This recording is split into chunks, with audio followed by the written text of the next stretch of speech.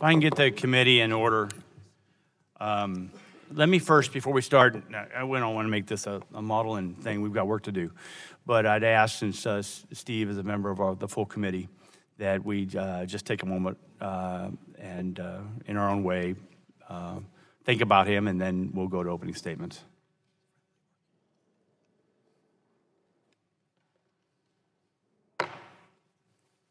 Thank you. So good morning and welcome to today's subcommittee markup. Today we will mark up 3 pieces of legislation from the foundations of the subcommittee's jurisdiction. I noted at our first hearing this year in February that one of the guiding themes of our legislation work this Congress will be to identify the best ways to modernize the statutes within our jurisdiction. The first goal in this work was to implement practical and statutory updates that will accelerate infrastructure and manufacturing development, which supports our congressional agenda. Each piece of legislation we will consider this morning will advance that agenda.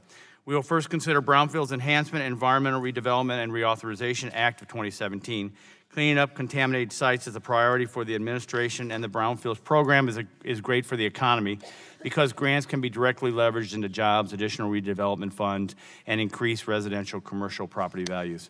Brownfield's funding and cleanup is also critically important to promoting investment in new infrastructure and to better utilize our existing infrastructure.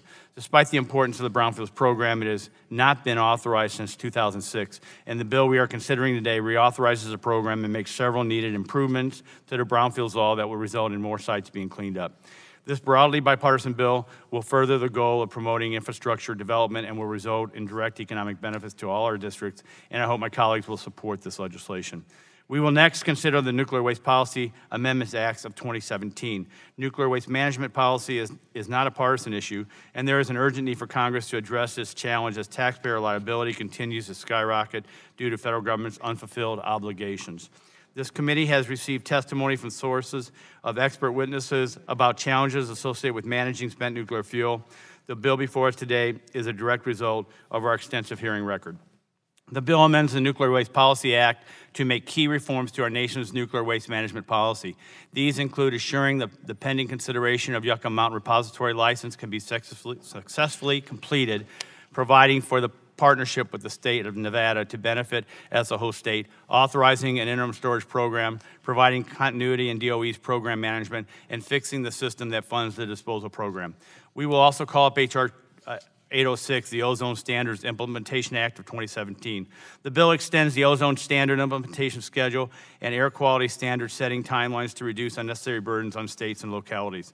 The bill particularly supports our nation's infrastructure and manufacturing agenda because it aligns air quality permitting for new sources with the extended ozone implementation schedule. This means manufacturing facilities, which will continue to be required to install the best available emissions controls, can more quickly proceed to new construction or expansion, which will put our economic growth on a faster track.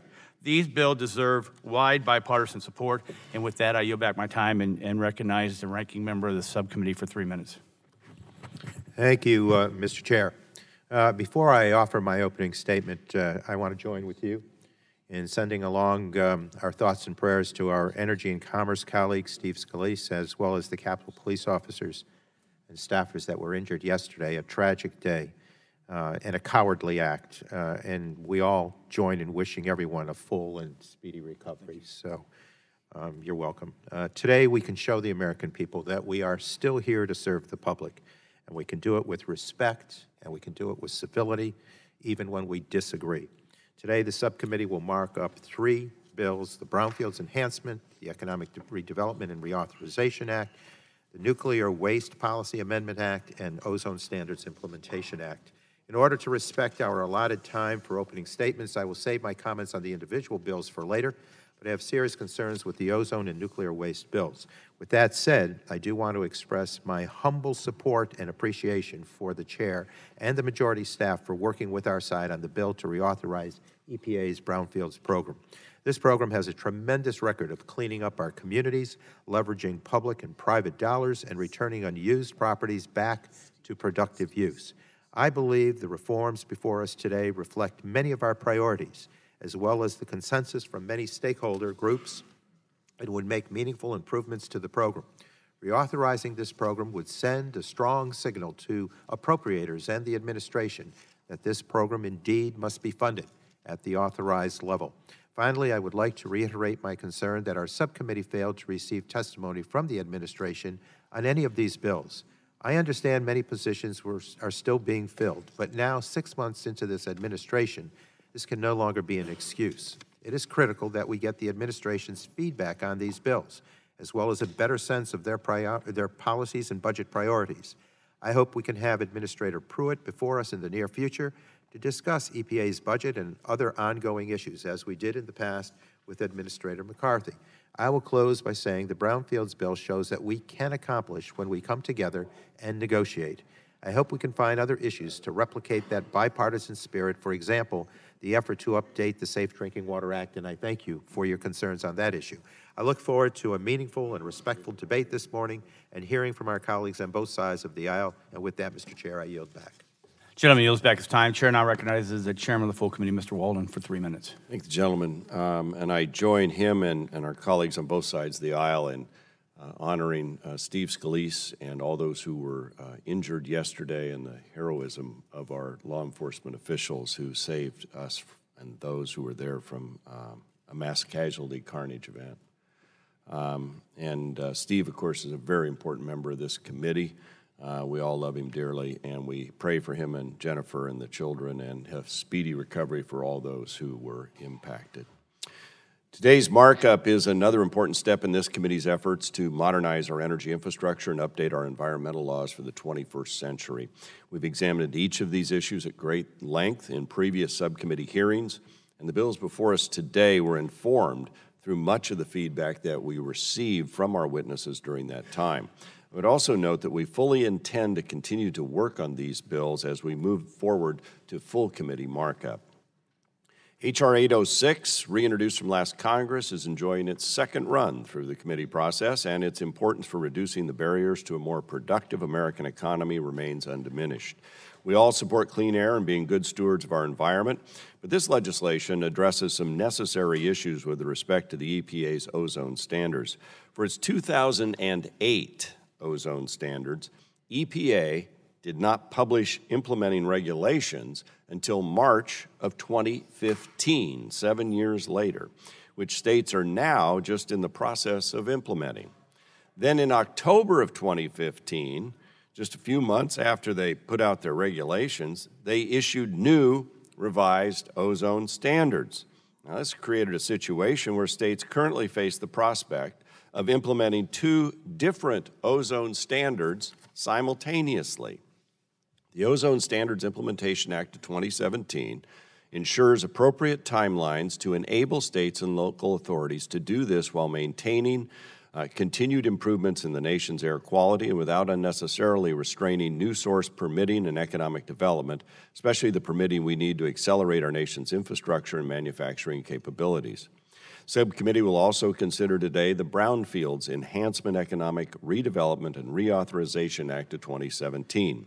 Cleaning up contaminated sites through the Brownfields program can have a tremendous economic impact on a community, as well as creating jobs, providing additional funds for redevelopment of the affected areas, and increasing property values, all of which are important. In fact, in my home state of Oregon, we have a very active brownfield program that's on the leading edge of cleanup activities in this area. That's why I'm pleased the bill reauthorizes the brownfield program for the first time since 2006.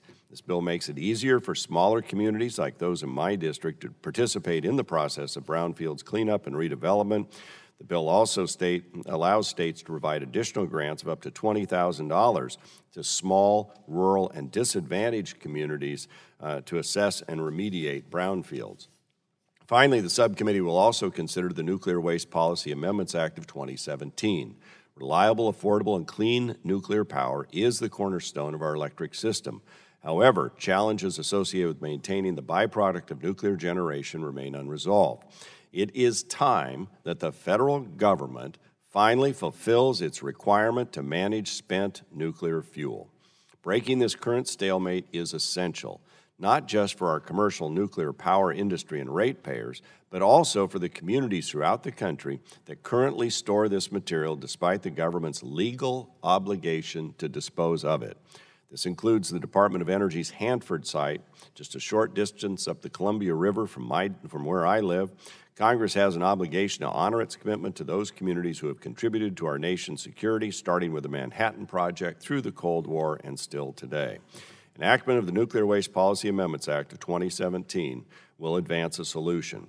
The bill provides the tools for DOE and the Nuclear Regulatory Commission to complete the pending Yucca Mountain Repository license, allows the states of Nevada to enter into agreement with the government to fund as the host state, requires DOE to initiate an interim storage program, and authorizes DOE to contract with a private entity to temporarily store spent nuclear fuel. Reforms the broken structure that funds the program, and it strengthens the organization and management of DOE's program. These bills advance thoughtful solutions that will make a difference for consumers and communities across the country. I applaud the work of the chairman, and I yield back. Gentleman yields back the time. Chair now recognizes ranking member of the full committee for as much time as he may consume. Gentleman is recognized. Thank you, Mr. Chairman. I just wanted to begin by joining my colleagues in sending my thoughts and prayers to our committee colleague, Congressman Steve Scalise, and his family and staff. And I can't emphasize enough how disturbing what happened yesterday is to me, and I think to a lot of our colleagues, particularly since Steve was targeted because, you know, he was a Republican, probably because he was a leader in the Republican Party. And, you know, I always think of Steve all the time as a guy that's smiling and wants to work. You know, everybody has their own beliefs, be they conservative or liberal or whatever. But the idea that they're targeted for that is really disturbing to me. So hopefully we'll see some changes in terms of, you know, what happens, but it is very disturbing to me to see that that he was targeted, and I hope that he does well. We're all praying for him. I'm also grateful for the efforts of the Capitol Police to save so many lives, and we're keeping everyone who was impacted by this event in our thoughts and prayers today. And the game is going to go on tonight. I'll be there. And obviously this subcommittee markup goes on too, because we want to show that we're not going to be intimidated by these kinds of attacks. I want to stress one concern that touches all of the bills in this subcommittee marked today. First, I am concerned that we have not received testimony from the administration on any of these proposals. We do not know how the agencies that would implement these programs would interpret the language in these bills, and we're being asked to vote on legislation without the opportunity to fully understand its effects and potential unintended consequences. But I will turn briefly to each of the bills we're going to consider, beginning with H.R. 806, a compilation of misguided proposals that weaken or delay vital safeguards in the Clean Air Act. This legislation puts the public health and safety of the American people at risk and virtually guarantees that people living in areas with poor air quality will continue to breathe unhealthy air indefinitely. I opposed this bill in the last Congress, and I continue to oppose it now. We've had ozone alerts in New Jersey all of this week. And I know the president's been in New Jersey on weekends, so hopefully he takes notice of the fact that, we have smog and bad air, unhealthy air, because of the ozone alerts. The Brownfields bill, in contrast, shows that we can work together in a bipartisan fashion to protect the environment and revitalize local economies. I appreciate the efforts by Mr. Shimkus and the committee staff to work with us to craft a bill that can become law. This is a compromise bill, and I would have liked to see more funding included, but it's a good bill to reauthorize an important program, and I'm happy to support it. The final bill is the Nuclear Waste Policy Amendments Act. With more and more nuclear power reactors scheduled to shut down in the coming years, surrounding communities are realizing that the nuclear waste currently stored at these sites could be stored there indefinitely when the plant closes. We need interim storage solutions to bridge the gap until a permanent repository is licensed and constructed. And I commend Chairman Shimkus for producing the draft before us, but I worry that it does little to move interim storage forward and may even unintentionally hinder this mutually desired goal by explicitly linking it to the Nuclear Regulatory Commission's decision on a permanent repository. And I also have some concerns with Section 202 of the discussion draft, which undermines the state of Nevada's water rights. My concerns aside, I do appreciate having a proposal from the chairman. We must address the storage and disposal of our nation's spent nuclear fuel and hope we can come to agreement on a strong bipartisan product to report by the time the full committee considers the legislation. I yield back, Mr. Chairman. Gentleman yields back his time. Chair now will look to the majority, see if anyone wants 2 minutes for an opening statement. I would say that you will have chances to make an opening statement during the call-up of the bill, too. So you'll wait. Chair recognizes the gentleman from West Virginia. Thank you, Mr. Chairman, for holding this markup today, and especially for advancing the Brownfield reauthorization bill. It's been noted the reauthorization expired in 2006, so the reauthorization is critical to ensure funding of this important program. Using multi-purpose grants and increasing the limit for remediation grants will result in more sites being cleaned up. The bill also provides for additional grant funding for small, rural, and disadvantaged communities. Developing and repurposing these sites will rejuvenate prime industrial sites and enhance community image. Just last week, an Italian-based company began construction in their first manufacturing facility in the United States on a brownfield site in Weirton, West Virginia. I'm confident if this bill is signed into law, we will see even more success stories like this one. Thank you, and I yield back my time. Gentleman yields back his time. Chair now looks to the minority. Mr. Ruiz, recognized for 2 minutes. Thank you, Mr. Chairman, and thank you for opening this session with a moment for Representative Scalise and the other victims of the tragic event. While I am pleased that the committee is considering at least one bipartisan bill this morning, I am extremely concerned that we're also considering H.R. 806, the Ozone Standards Implementation Act, legislation that, quite frankly, will make life worse for millions of Americans and exacerbate symptoms for those suffering from respiratory illnesses. We have known for decades that air pollution is harmful to human health. It triggers asthma attacks, stunts lung development in children, causes respiratory infections, and increases the risk of heart attacks, strokes, and premature death. Ozone is particularly difficult to control because the corrosive pollutant is not emitted directly, but rather formed through the mixture of vehicle and factory emissions, which then cook in the sun to form ozone. According to the California Air Resources Board, 1/3 of Californians live in communities where pollution exceeds federal safety standards. And as a physician, I care deeply about the health of our communities and the public health hazard that air pollution poses. We know that robust ozone standards will benefit the health of tens of millions of Americans because overall the Clean Air Act has already reduced air pollution by 70% since 1970. As technology improves, the EPA has an obligation to update our nation's ozone standards to further reduce air pollution and save more lives. To me, as a father, there is no obligation more central to the EPA's mission than protecting the health and safety of the American people. And the fact is, respiratory illnesses caused by air pollution are preventable if we have the proper safeguards in place. Safeguards like those in the Clean Air Act. Breathable air is a common good. It is a nonpartisan issue. We owe it to our constituents and the American public to ensure we pass legislation that will ensure the air everyone breathes is getting cleaner. And I mean everyone, not just the affluent, but also the indigent. Not just coastal area, but also middle America. I hope this committee can work to protect our nation's health and ensure communities across our nation have clean air to breathe. We can and we must do more. Thank you. I yield back my time. Gentleman yields back his time. Chair looks to the majority. Seeing none, anyone on the minority? Mr. Green from Texas, recognized for 2 minutes. Thank you, Mr. Chairman and Chair, the ranking committee member for holding the markup today. The policy issues for our subcommittee this morning are very important.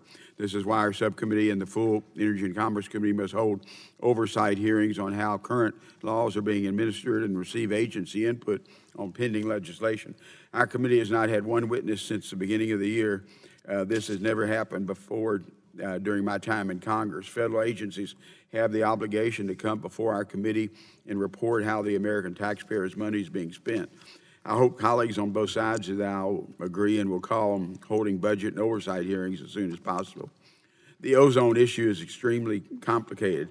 In 2015, the then Administrator, Gina McCarthy, stated at the Energy and Power Subcommittee hearing, EPA examined thousands of scientific studies, including more than 1,000 new studies published since EPA last revised the standard. EPA in the ozone NOx proposal concluded there are significant uncertainties regarding some of the studies the EPA did include regarding lower the standard.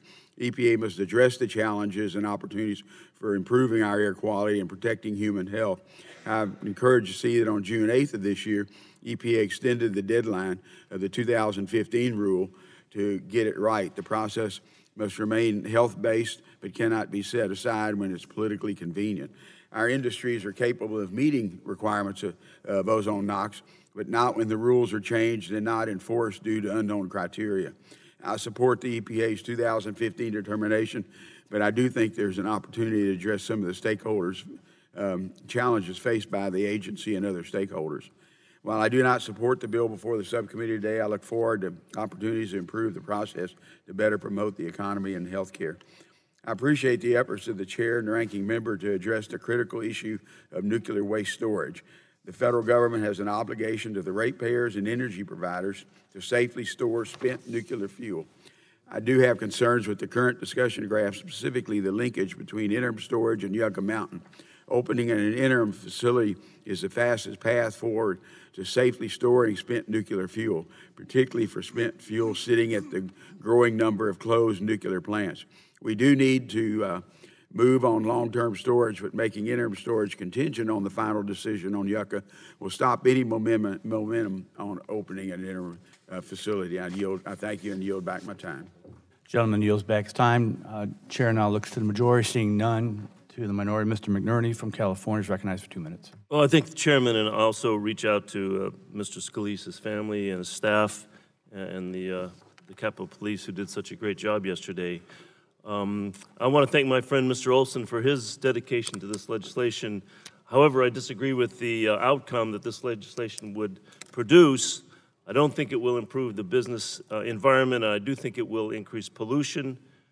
It won't even hold pollution at current levels. It'll step us back and make it worse. The Clean Air Act has been very successful, and we just shouldn't be going backwards. Just look at China and India. They would love to have our clean air, and that was caused by the Clean Air Act. So let's take a step back and think about what we're doing with this. Concerning the nuclear waste issue, I'm a strong proponent of nuclear power, nuclear energy. Anyone who believes that climate change should be for nuclear power, in my opinion. And I want to move forward with nuclear waste, but I have some issues, especially being from California. Taking states' water rights is a real problem, and the linkage could be improved. So those are my comments, and I yield back. Gentleman yields back his time. Again, Chair looks to the majority, seeing none. Chair looks to the gentlelady from Michigan, Ms. Dingell, is recognized for 2 minutes. Thank you, Mr. Chairman, and to the ranking minority. Like everybody else, I'm very saddened by what happened yesterday, and prayers are with the Scalise family and everybody else. The Energy and Commerce Committee has demonstrated a great ability and a long history together. We're working together in the name of bipartisanship to find solutions to our greatest challenges. Actually, many of you may not remember Jim Broyhill, but Jim Broyhill frequently said people thought his first name was Dingell in his district because of the Dingell-Broyhill bills. And yesterday, Joe Barton talked about his young son, and John Dingell adores Jack and always look forward to those visits. As members of Congress, this is why we're sent here, and it's what the American people expect. The Brownfield authorization bill today is a good example. The Brownfields program has a long history of bipartisan support because the program empowers states, local communities, and other stakeholders to work together to prevent contaminated sites from endangering public health and environment. And now, in the face of proposed cuts to the EPA's budget, the future of Brownfields grants are in jeopardy.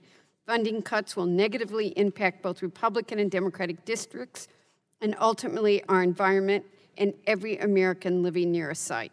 It's good to see us working together. I do have concerns on the other two bills, as they've been expressed by my colleagues. We do not want to harm public health.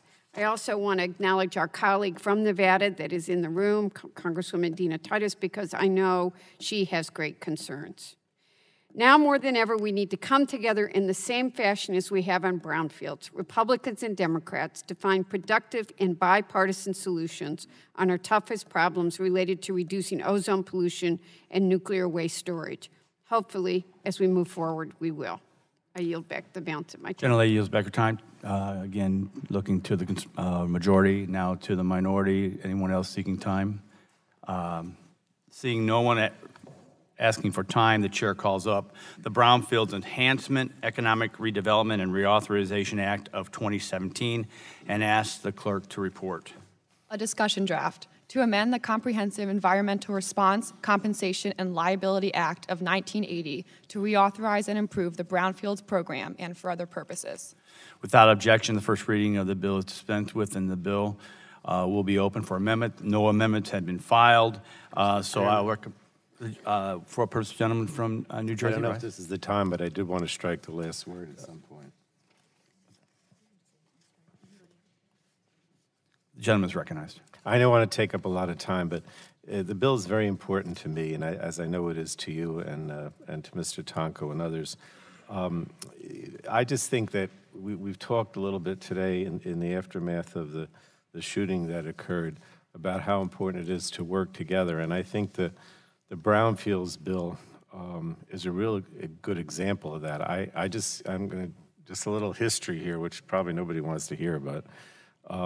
Paul Gilmore, who's not with us anymore, was the chairman of the committee at the time when we first did the Brownfields bill, and I worked with him on a bipartisan basis to introduce it. And at the time, it wasn't a time when I believe it was an all-Republican Congress. President Bush was the president. Christy Whitman, who was our former governor, became the EPA administrator, and she pushed for it. She was a very pro-environmental Republican governor. I guess I have to say, unlike the one we have now. And President Bush signed it. And it was a perfect example, really, of how Democrats and Republicans could work together, even though it was an all-Republican government in Washington. And I also think that it's important to mention it as a priority because it shows that you can have a pro-environment agenda and cleanup and at the same time create jobs. There's this myth out there that, you know, if you're good on the environment, somehow you're killing jobs. And certainly President Trump gives that impression. But I think the opposite is true. And that was one of the reasons that we were successful in getting this passed, and one of the reasons I believe why we're going to be successful today in moving it, because Brownfield shows very dramatically that you can have a good environmental program that actually does good things for the environment, but also creates a lot of jobs and rebuilds the economy. So I just want to thank you, Mr. Chairman, for working with us on this, because I do think it's very important and a good example of what we can do together. Thank you. Gentleman yields back his time, and the gentleman thanks him for his comments. I recognize myself for 5 minutes but I'll try to be brief and just highlight some of the aspects of the Brownfields program. Facilitates the cleanup of blighted areas in our communities, drives up economic development by leveraging federal grant money into private fund development jobs, or increased commercial and residential property values, and the better use of existing infrastructure, as well as the opportunity for development of new infrastructure. That the witnesses in our hearing talked about how the authorization program could be approved, and that's kind of what we've reached compromise on. We're going to create multi-purpose grants for both brownfields assessment and cleanup, while providing flexibility to communities trying to clean up brownfield sites within the area of their community.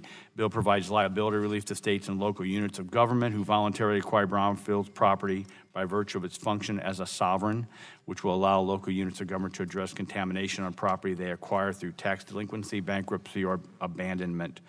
We increase the limit for remediation grants from $200,000 to $500,000, which makes it easier for brownfield sites to be cleaned up. The bill also provides for a limited amount of grant funds to be used for administrative costs, which will allow small and rural communities to better participate in the process. The legislation also clarifies when petroleum sites may be considered a brownfield and when a leaseholder may be eligible to receive grants under Brownfield's program.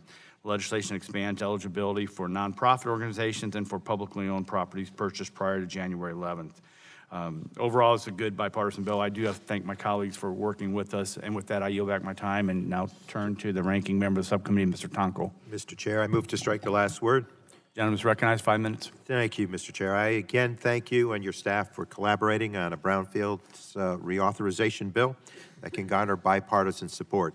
The Brownfields Enhancement, Economic Redevelopment, and Reauthorization Act would reauthorize EPA's Brownfields program, which expired in 2006. Since 2002, the program has proven its worth many times over. Over 44,000 acres of idle land have been made ready for productive use, increasing nearby property values and helping to preserve greenfields. Thousands of properties that once sat idle have been brought back onto the local tax rolls. There's a reason why this program is so strongly supported by mayors, by economic developers, and by environmentalists.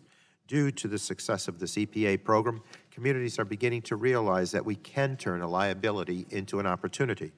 I have often spoken about the successful cleanup efforts in my district, which are turning once abandoned waterfront factories and industrial sites into important engines for economic development. All in all, this program is important for economic development and environmental fairness for disadvantaged communities where these sites can often be found. But there are many more sites yet to be assessed or remediated across our country. This bill makes a number of widely agreed upon improvements to the program, which we have heard about from stakeholders over the course of a number of hearings. The bill increases individual grants from $200,000 to $500,000, which would enable more difficult and complex sites to be remediated. The language before us would also give grant recipients additional flexibility by creating multi-purpose grants. These grants would allow for assessment, cleanup, and planning on a community-wide basis, which is a good outcome. It also would make it easier for not-for-profit stakeholders to get involved and allow a small portion of grants to be used to cover administrative costs, among other changes to current law. These are important and necessary improvements to our EPA program. I believe this bill will give communities the resources, the capacity, and the flexibility to continue to build upon the success of this program and to continue to turn liabilities into opportunities. Personally, I would have liked more funding for the program, including categorical grants to states. However, I hope at the very least that this authorization will send a strong signal to the administration that Congress would support a significantly greater request for the program. With that, Mr. Chair, I thank you again for your work on this bill, and with that, yield back my time. Gentleman yields back his time. Chair looks to the majority. Anyone seeking recognition? Seeing none. Anyone on the minority? The question now occurs on forwarding the Brownfields Enhancement, Economic Redevelopment, and Reauthorization Act of 2017 to the full committee. All those in favor say aye. Aye. Those opposed, no. The ayes have it. The ayes appear to have it. The ayes have it, and the bill is agreed to. The chair calls up the Nuclear Waste Policy Amendments Act of 2017 and asks the clerk to report.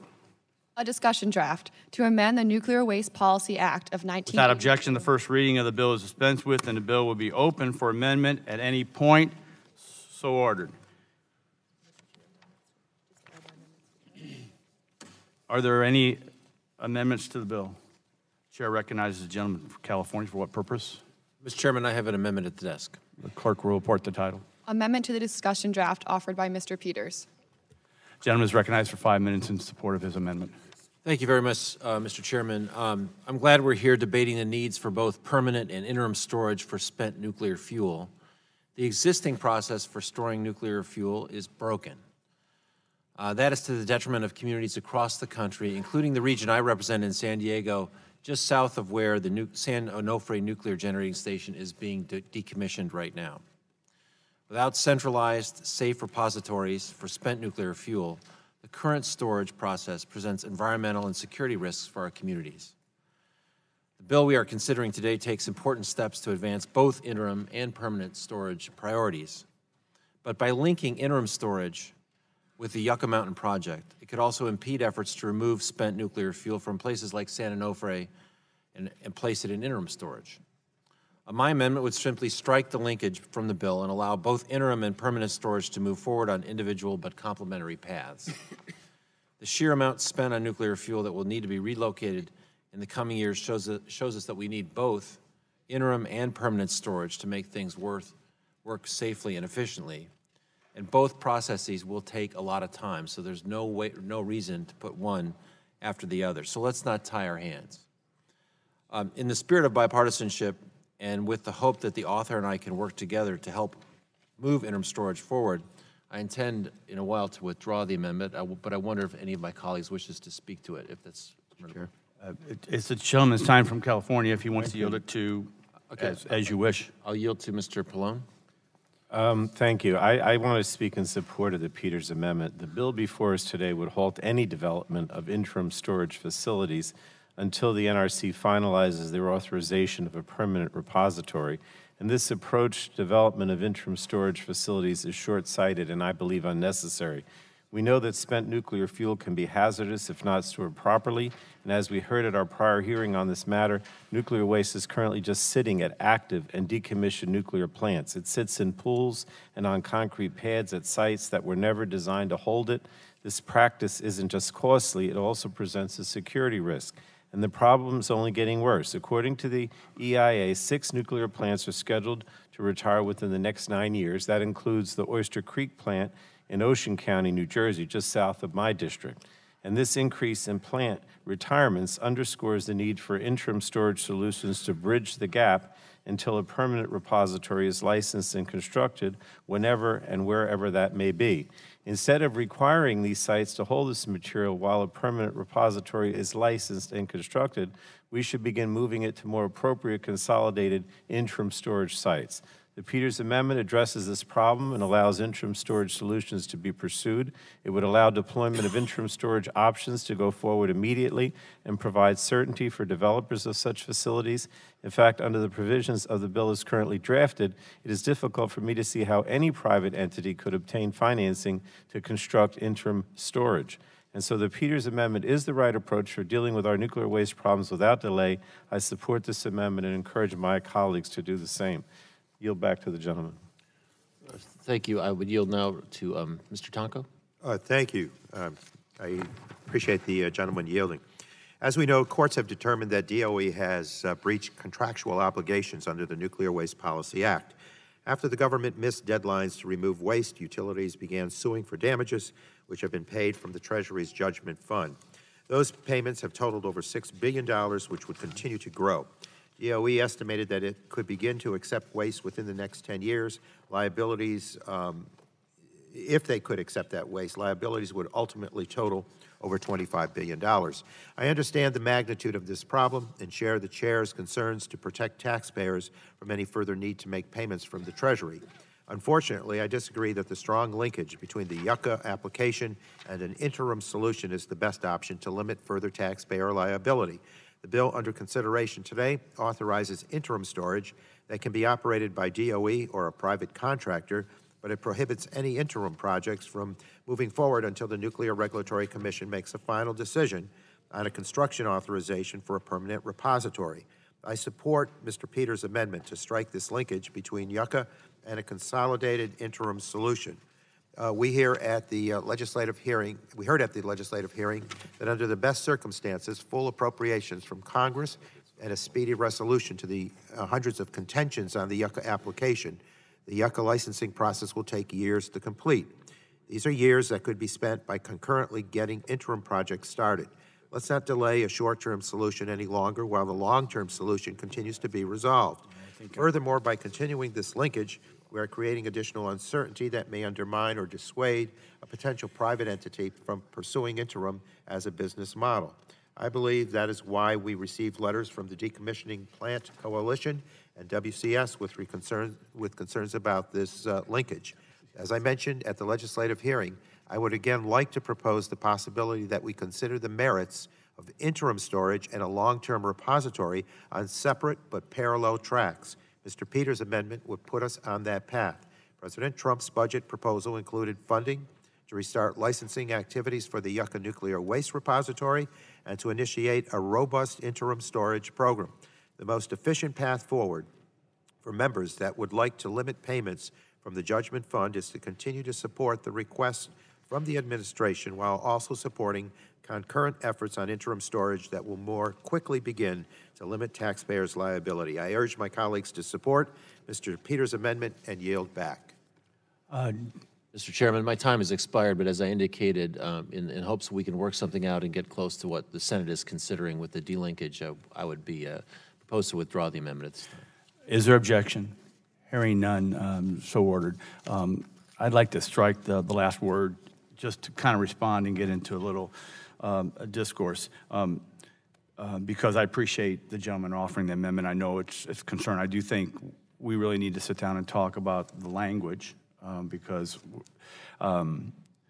what the legislation authorizes, this is the first time the piece of legislation actually authorizes the Department of Energy to pursue interim storage facility. So we've heard the concerns and we know the interim debate is important. And so I think as we talk about maybe getting to a way we can agree, we need to sit down and look at the language because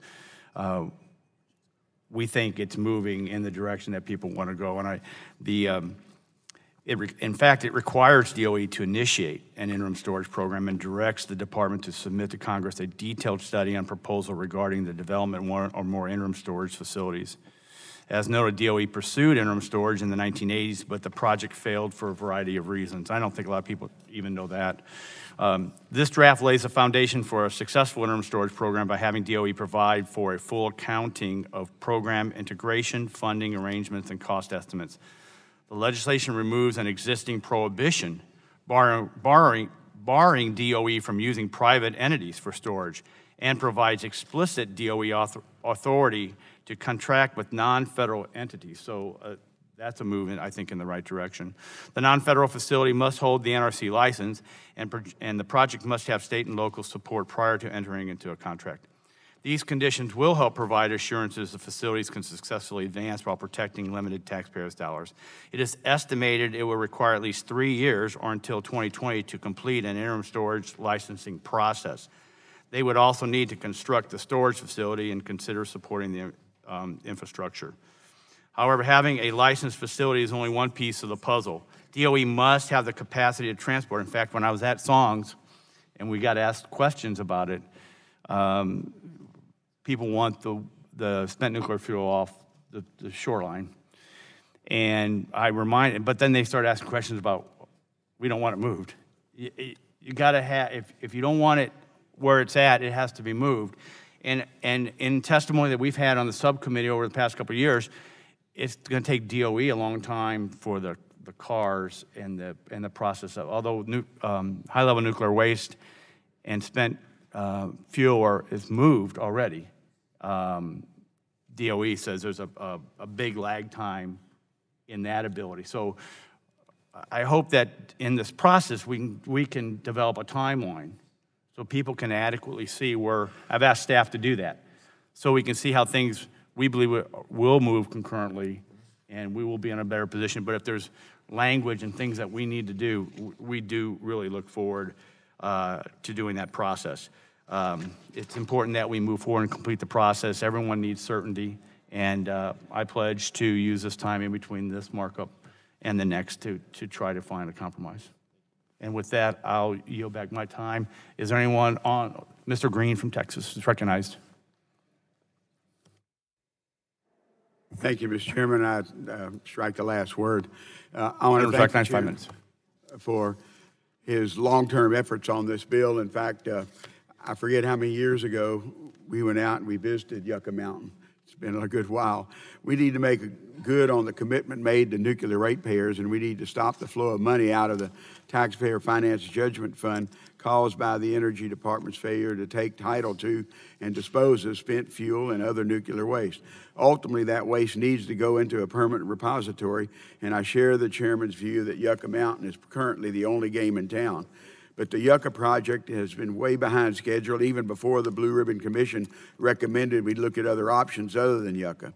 It's time for us to put first things first and give the DOE the tools and direction it needs to move forward immediately with licensing one or more sites for interim storage of spent nuclear fuel. That's why I'm an original co-sponsor of Congressman Iss's legislation to authorize the Secretary to enter into contracts for storage of waste in privately constructed, fully licensed, consolidated interim storage sites like the ones proposed in West Texas and New Mexico. I recognize that the chairman is trying to strike a balance in this bill and try to move forward on interim storage while ensuring we maintain progress on licensing permanent repository. And I think that's a laudable goal. However, I'm concerned that in its current form, the legislation couldn't quite balance by explicitly linking licensing of consolidated interim storage or monitored retrieval storage, as it's called in this bill, to a decision on the Yucca Mountain license. The legislation tilts too far in the direction of Nevada at the expense of the interim storage and nuclear ratepayers.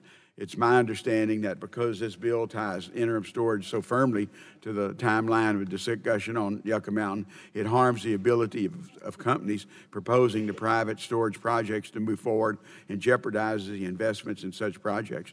These ideas are driven home in a letter we received this week from WCS, the company proposing to build an interim storage facility in Andrews, Texas. Although WCS has temporarily put its plans on hold pending the completion of a merger, the letter states that its timeline would be jeopardized, however, if provisions of the discussion draft that prohibit the Secretary of Energy from entering into cooperative agreement for storage spent nuclear fuel until such a time as there is a final decision approving or disapproving the issuance of a construction authorization for repository. The letter goes on to say that the scenario arising out of the linkage of the bill puts further investment in interim storage at risk. Additionally, I understand that the company proposing a similar project in New Mexico met recently with Ranking Member Pallone and told him that the strict linkage in the bill would cause similar problems for their project. So I think that's why my friend from California is trying to do here, deleting the strict linkage between the licensing decision on Yucca Mountain and the interim establishment of interim storage would be a major improvement to the bill and go a long way to making this product that nearly all of us on both sides of the aisle can support. And Mr. Chairman, I want to support this bill. As I said earlier, I've been a supporter of Yucca Mountain project. I do think it's essential we do keep the pressure on DOE to move forward. I think there would be continued pressure to license a repository. As a Texan, I certainly don't want an interim storage facility to turn into a de facto permanent repository. I would note that this administration and the Appropriations Committee has already moving to restart the licensing process for Yucca Mountain without any further action by our committee. I think we should keep our eye on the ball, and that ball is moving waste away from plants to consolidated interim storage facility and slowing the flow of monetary damages from taxpayer finance judgment fund as quickly as possible. Mr. Peters' amendment would help make that happen, and I hope that's, as we move to full committee and hopefully toward a more consensus-oriented bill, we recognize that the Peters amendment will help us get to a product that that can be first enacted piece of nuclear waste legislation in 30 years. And I yield back my time. Gentleman yields back at time, and I thank him. Chair now recognizes the gentleman from Texas. For what purpose? To strike the requisite number of words. Gentleman's recognized 5 minutes. Mr. Chairman, I wasn't here for opening statements today, but I want to commend you and the ranking member. You know, we're treating this as just another humdrum subcommittee markup. In fact, I think you all know my son Jack, who's kind of grown up with this committee and I asked him before I came down here, I said, I'm going to markup, do you want to go? And he said, is it full committee or subcommittee? And I said, it's subcommittee. Gentleman yield, did you tell him who was chairing it? I did, actually. Yeah. I said it's subcommittee, and he said, no, I don't do subcommittee anymore. And I said, well, Chairman Shimkus is chairing it, and that made him think, Mr. Chairman. But he said he'd wait till full committee. But this is an important markup. We have jacked around with nuclear waste storage in this country literally for almost 40 years. And we finally have a bipartisan solution. At least it sounds like it's going to be bipartisan. And that is a non-trivial accomplishment. And you and Mr. Tonka are to be commended, along with our full committee chairman and ranking member, Mr. Pallone, for working together to make this happen. And of course, I've been messing with this for as long as I've been in the Congress, and I will say I'm proud of some of the parts of the underlying bill, especially the part that requires local support, state support. That, I think, if we made one huge mistake early on, it was not giving the states more input into the initial process. If we'd have let Nevada have a bigger say up front, we might not have the mess we have today. So I am very supportive of the underlying bill, and I have great encouragement for Congresswoman Matsui and what she's attempting to do on interim storage. I understand that she's going to withdraw, at least I'm told she may offer and withdraw. That may be late breaking news that she doesn't know yet herself, but I want to work with her on that at the appropriate time. So with that, I'm very supportive of the underlying bill, and I yield back. Chair, thanks, gentlemen, and gentleman yields back his time. Chair now looks to the minority side. Anyone seek time? Is there anyone wishing to offer an amendment? Hint, hint. Chair recognizes the gentlelady from California. For what purpose?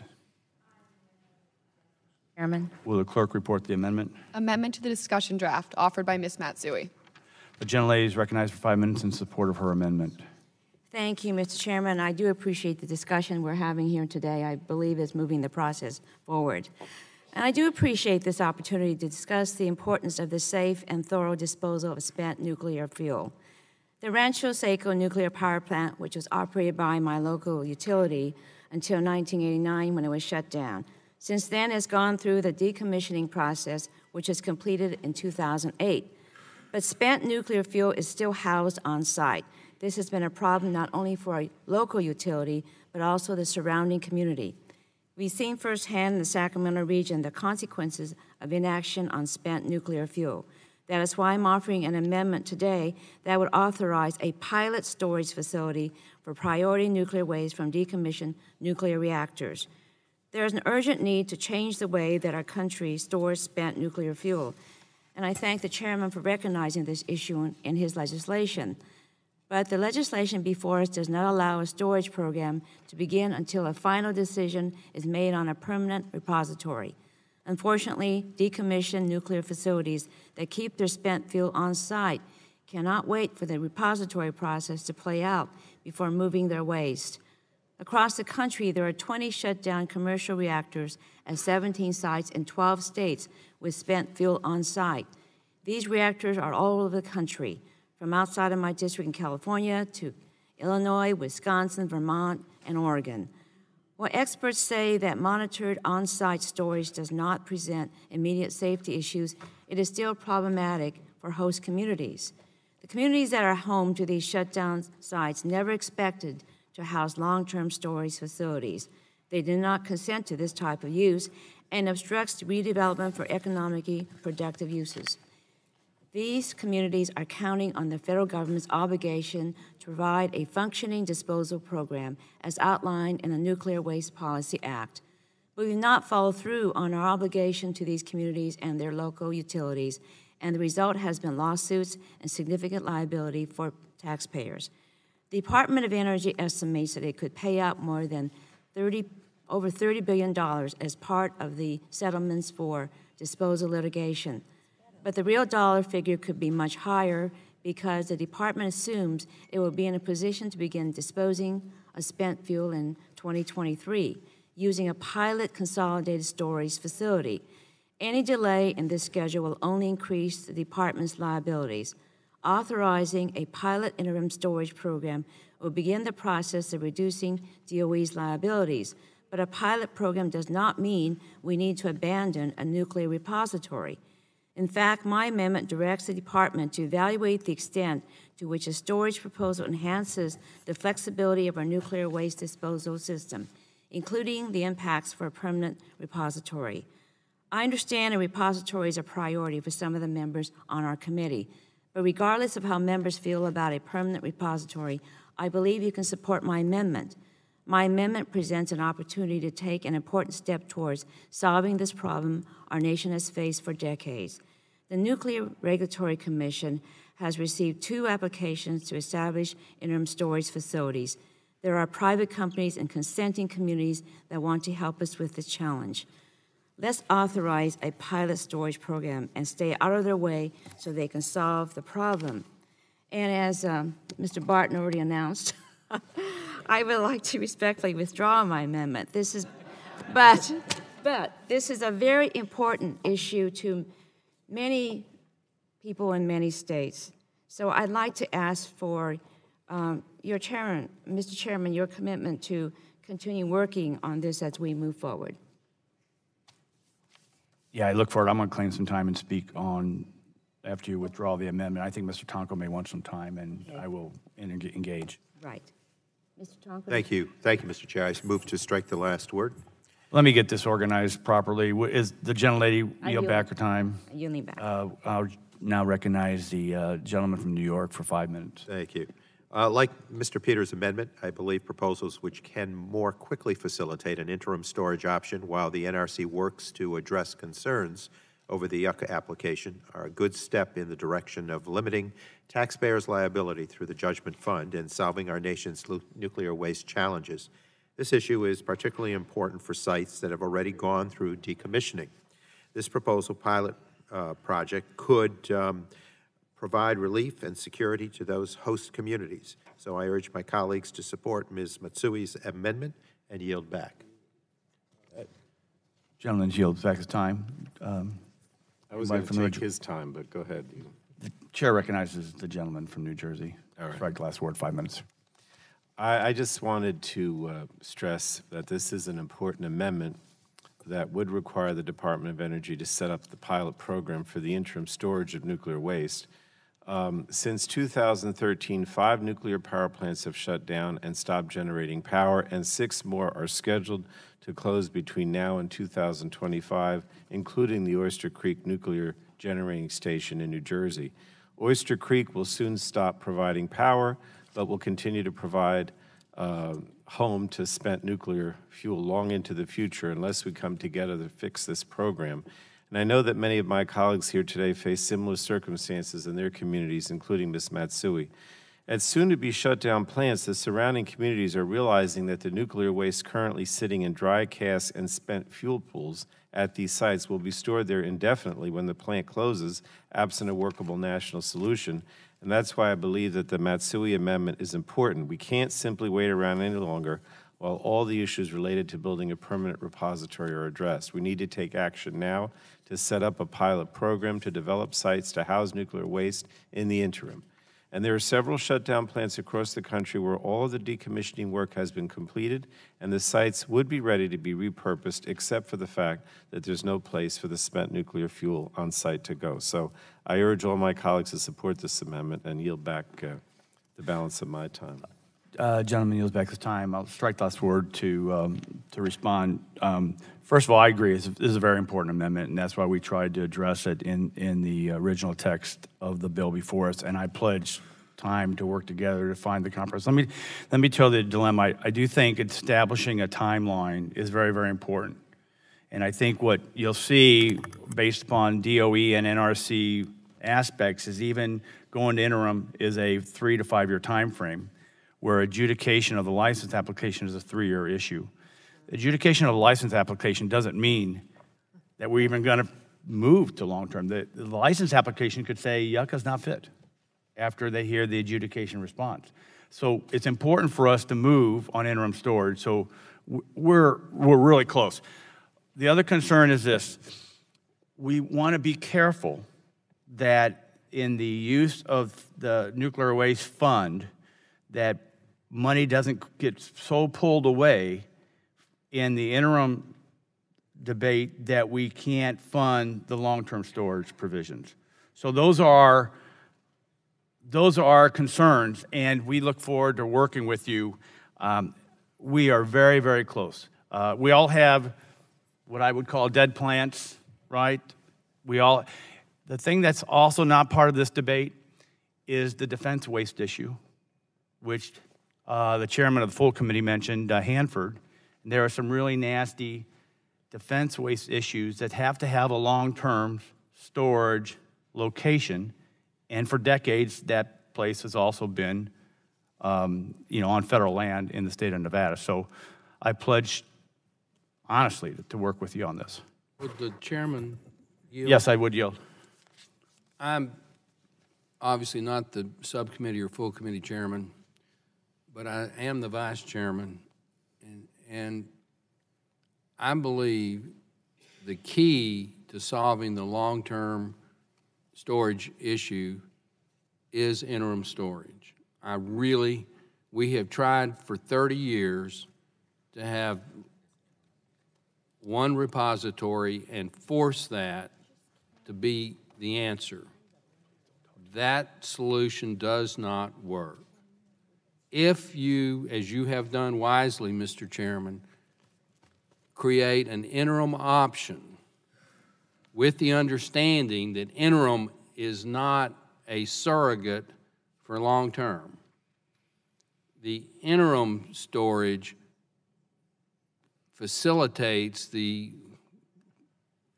I would say the certainty, but at least the probability that there be a long-term solution that is satisfied. Now, the key question is, as you said in your comments, what happens if they don't certify yucca? Now, we assume that they're going to because it's passed all the pre-certification requirements and stuff. But what if they don't? So this interim option, for the very reasons the gentlelady from California enunciated and Mr. Pallone elaborated on, is paramount to solving the long-term problem. So I take at face value what you just told the gentlelady from California is that you will work with her to solve this. I will work with you to help her solve it because this is what really solves the problem. And it is so great to come to subcommittee and hear a bipartisan solution. And we need to build on that. Things that last in law are things that are bipartisan. And we have a once-in-a-political-lifetime opportunity under your leadership to solve one of the most vexatious problems that we face at this committee and the country's face. So I want to commend you and I want to commend Mrs. Matsui.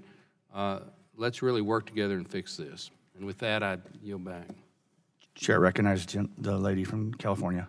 Thank you very much, and I appreciate very much Mr. Barton's comments. And Mr. Chairman, I understand your comments. I do wish to move forward with you, and I believe we're very close.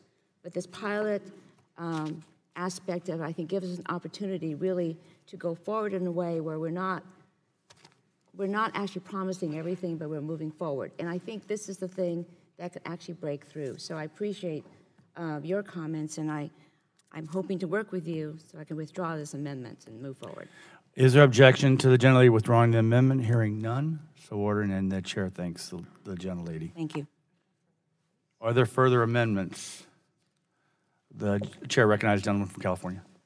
Thank you, Mr. Chairman, and I appreciate the opportunity for us to publicly discuss this incredibly important issue. Amendment number 2, I believe it's numbered. Clerk will report the amendment. Amendment to the discussion draft offered by Mr. Cardenas. Gentleman is recognized 5 minutes in support of his amendment. Thank you very much, Mr. Chairman. My amendment would strike Section 202 of the bill dealing with water rights. Over 10 years ago, after the DOE had applied for water rights at the Yucca Mountain site, the Nevada state engineer ultimately denied the application on the grounds that the proposed uses were not beneficial and were detrimental to the interests of the Nevada public. Now, Section 202 of the draft before us simply declares the water uses at the Yucca Mountain site to be beneficial and not detrimental to the public interest. This section fundamentally undermines the basis Nevada used to deny the water rights application. But I simply say states' rights, ladies and gentlemen. In fact, in the 113th Congress, the House voted on the Water Rights Protection Act, authored by Representative Tipton of Colorado, and I was pleased to remind us that every Republican did, in fact, vote aye for it. The bill prohibited so-called federal water grabs by prohibiting federal agencies from requiring the transfer of privately held water rights to the federal government. And my question to us today, colleagues, is does Section 202 of the bill before us today fall into the category of a federal water grab? There is litigation on this case right now. The case is not moving because the Yucca Mountain licensing process has stalled. I urge members to support my amendment. While I agree that we need to come up with a solution to our country's nuclear waste problem, creating a legal fact to take water rights from the state of Nevada in this instance is premature and sets us on a slippery slope and certainly sets a bad precedent. And once again, I want to thank the chairman for recognizing me so I could present my amendment, and I yield back. The gentleman yields back his time. Let me strike the last word in opposition to the amendment, but again, this is another one where we really want to talk and figure out. I know water rights in the West, that's the real deal. So we understand that the challenges. This amendment strikes Section 202 from the committee print. In my opening statement, I acknowledge the concern regarding provisions and sensitivity to water access, and I appreciate my colleagues' concern. Congress established the nuclear waste management policy and designated the Yucca Mountain site as the location of the first repository. Remember, I say first because we got so much nuclear waste and defense waste on the ground that there could possibly be a future one somewhere else. Despite federal law, the state of Nevada has refused to issue necessary water access permits to the Department of Energy for the Yucca Mountain site. This section will deem the project, Section 2 will deem the project in the public interest and beneficial to interstate commerce and is enacted only if the NRC issues an authorization to construct the repository. So during the adjudication phase, that's not an issue. And the Yucca Mountain site moves forward. It does not provide for an unlimited taking of water from the state of Nevada. The Nuclear Regulatory Commission staff noted that access to sufficient quantities of water is one of the two unresolved issues to authorize Yucca Mountain construction. I understand, as my colleague has mentioned, that there's litigation between Nevada and DOE and currently under a stay. If NRC decides to issue the Yucca Mountain license, the litigation would still need to be brought to completion. The provision would assist DOE to receive a favorable decision from the court if DOE and the state of Nevada have not yet come to an agreement. I urge opposition to the amendment. We'll listen to the debate, and we'll see where we go from here. And I do appreciate my colleague raising the issue, and I will yield back my time and recognize the ranking member subcommittee, Mr. Tonko. Mr. Chair, I move to strike the last word. Gentleman's recognized 5 minutes. Thank you. The bill before us would determine the Yucca Mountain repository to be a beneficial use of water, which would essentially override the state of Nevada's objection over its water rights.